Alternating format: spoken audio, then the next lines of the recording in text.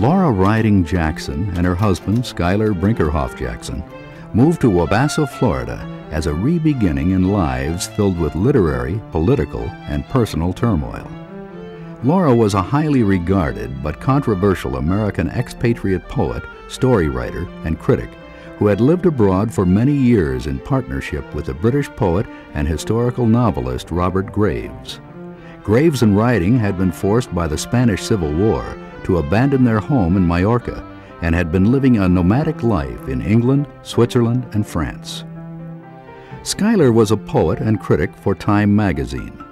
When Laura and Schuyler met in 1939, the converging thoughts they had exchanged for several years through letters turned to love.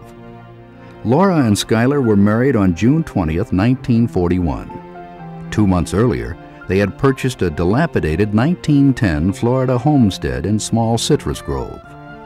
They had found a place where they would be left alone to pursue their dream of creating a new dictionary for the English language, where they would, in Laura's words, be left alone to be, left alone to do.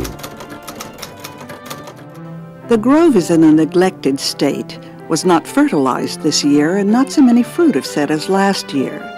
Growing things in the summer is difficult here, but we have a scarlet runner bean vine just beginning to climb the outhouse, a cypress vine just beginning to climb the porch, an inherited beauty of a hibiscus, our pride, in front of the house.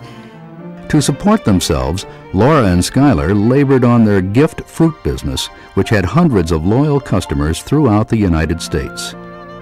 Years before the environmental warning sounded in Rachel Carson's book, Silent Spring, the Jacksons became alarmed by the first incursions of widespread chemical spraying in citrus groves, and kept their own groves pesticide-free.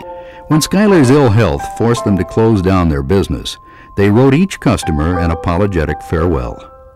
Intensely private, the Jacksons were cordial to their neighbors, but socialized little and only on their own terms.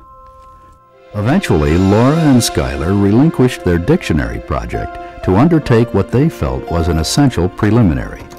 This was the more fundamental task of defining the underlying principles of language in a work they entitled Rational Meaning, a New Foundation for the Definition of Words.